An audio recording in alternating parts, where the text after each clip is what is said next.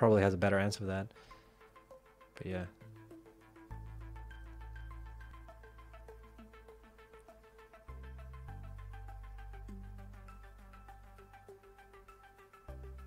Copy and paste settings from machine to machine. That's something that I personally would really like to see. I don't know. I don't think it's that complicated to make, actually.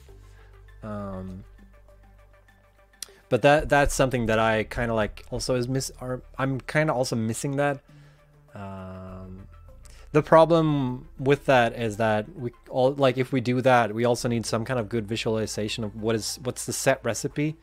And there's no good, like, we don't have a good solution for that right now, because that is unfortunately a lot of UI, and that's really expensive on the rendering thread in the current way we've implemented it.